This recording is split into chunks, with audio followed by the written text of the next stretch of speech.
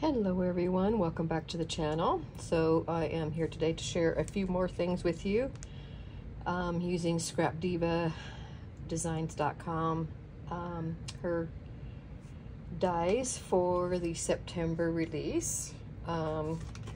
This is Erica's website. Okay, and then here is all of the information, all of her socials. Make sure you follow along the hashtag Scrapdiva Designs. There's tons of inspiration there. So anyway, I will link everything below. So let me get started and show you some more things that I have made. First off, I use the poison bottle shakers. Okay, I shared with you before some tiny little tags that I use using the tiny little poison tag that came with it.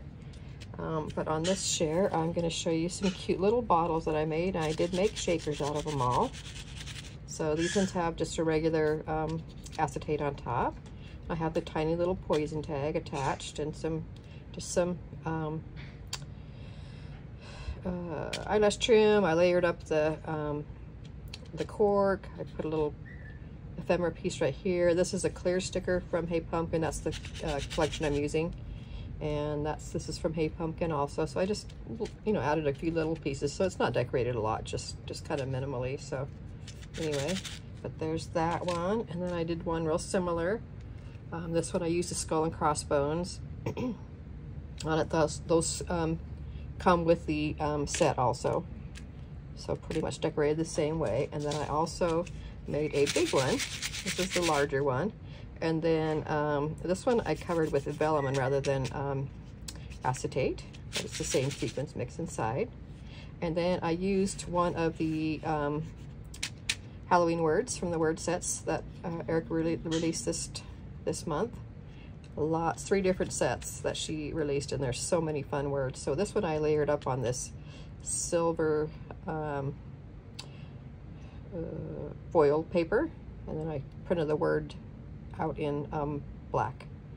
Use a little, just like a little clay piece from my stash.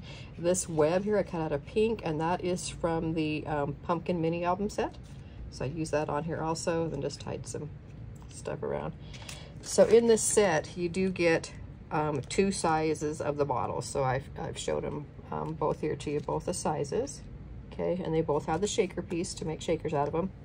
They each come with their own poison tag, sized properly. And then they both have the layering piece for the cork. And then they both have the bones and then the skeleton, bigger size and smaller size. So you get the 2 complete things in the poison bottle shaker set. So very fun. So I made those. And then I made some more of the bag toppers I shared with you before. So this is the bag topper. I think this is one. Can't remember which direction it goes. I think there's 3 sets. There's one. I got a 1 and a 3, I think. So a large one and a small one. So I just made some more of the plain. I didn't decorate these. These are just all layered up and ready to go.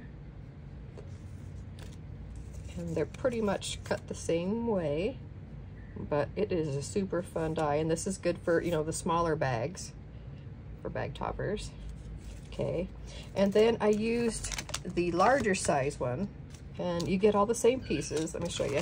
So you get your actual bag topper piece up here. You're going to cut this out twice and then fold these down and put them together, and then you get this piece would go next, layered on. Okay, and then this piece next in the layering, and then your skull piece that cuts out the eyes and the nose, and then it comes with a bow and the layering pieces for the bow. Okay, you get all those for both, in each set you get all those pieces. Okay, so this is a large set. So on this one I decided, rather than making bag toppers, I would just show you what it looks like, just to make an embellishment. So it has all the pieces. I've used all the pieces other than just this black piece, which is, the background, which is the actual bag topper. But the rest of it, it makes a super cute embellishment. So these aren't, popped up or anything like that on foam. They're just all layered with paper, but they're not popped up on foam or anything else, and not decorated. And again, I'm using Hey Pumpkin, so there's a little bit of the different patterns there. So that is a very fun addition to your arsenal, I believe. So, because there's so many uses for that. Okay, and then last up, I just wanted to share real quickly. I used, this is the pumpkin mini album. So it comes with all these pieces. Let me show you. Okay, so you get these two. So this is the biggest piece right here, just for your base. And then you got a little bit smaller stitched piece right here, and both these pieces have the stem, okay? All right, so you have those two, okay, and then you have these other layering pieces. So these are 3 different sizes. One is, you know, of course, the biggest on the outside, and then 2 smaller layers that both have stitching, okay? But this one, if you notice, it doesn't have the stem on top, so if you have a page, you can have it layered with the stem or without, however you want to do it. Okay, and then you also get this piece, which fits into any of these pieces. You can make it fit inside any of them, depending on which, you know, how big you want it. And this will just cut out the face for you. Okay, but you don't have to use that, obviously. You can just make it pumpkins, and so if you want to just do a fall project without making it a jack-o'-lantern, you could definitely do that and just, you know, use all these. But if you want to use it as a jack-o'-lantern, then you just put that right there. Okay, and then it also comes with all of these extra pieces. So you have this, I showed you the web I used on my potion bottle. Okay, and then it has this spider that is hanging down. Okay, you also have this spider right here that's not hanging, and then you have a small pumpkin, and then layering pieces for to go on top of that small pumpkin, and then your 2 leaves for if you want to, you know, make it more like a fall project. So it comes with all those pieces. So let me show you what I did. I didn't make a mini album yet. I made this as a just like an embellishment, and I have it on this wrap that I've created underneath here. So what I used was, I used both of these layers. So these 2 are layered up. So if you can see right here, we got the black and orange stripe piece back there, and then this white piece is a second layer, and then this third layer I used the smallest one that they had that came with it without the stem, and then I put this inside of it, cut it at the same time, to cut out the face.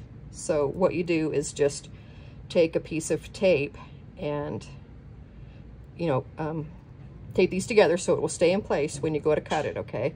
And then that will cut out your jack-o'-lantern face. So then I just put some black paper behind it so like you could see the eyes and the mouth and stuff easily. So, and this is out of that Cricut paper. Okay, just tied some more seam eyelash trim. Here is another word from the Halloween word set, carving. And then I put a cute little cat piece up here. And then this is the bow. Another one of the bows from this release also. It's the spider bow. Okay, and it's all layered up. And then I just have a little plastic pick that I stuck down behind here. Back here in the back is some of this, you know, like spider web type stuff from Joann's, that trim. And then it's attached to this wrap that's going around this box. So I think it turned out super cute. Love the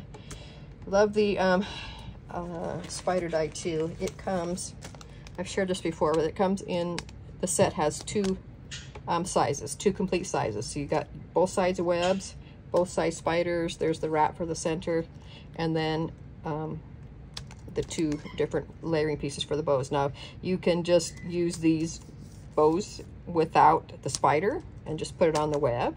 You could use these on top of the spider, not even use the web. You could use just these and not even make a Halloween one at all. So lots of different uses for this, but I love this die. So that is what is on top here. So anyway, I think he turned out really cute, and there's so many options that you can do to line these up if you decide to do a, you know, like a mini album and stuff. So many different sizes and layers that you can put on. So very, very cute. Love it. So anyway, that's what I want to share with you today. Thank you so much for watching. I will make sure that I link Erica's website, my affiliate link. If you guys do decide to purchase any, if you use that link of mine, it will share a little bit of the profit with me, and it doesn't cost you any more. Make sure if you do decide to purchase that you absolutely use the discount code. It's POLKA10, P-O-L-K-A 10, to save you a little bit of money on your purchase. Thank you so much for watching. I will have all the dies I use listed, linked down below also. And yeah, I'll see you guys soon with more projects. Bye.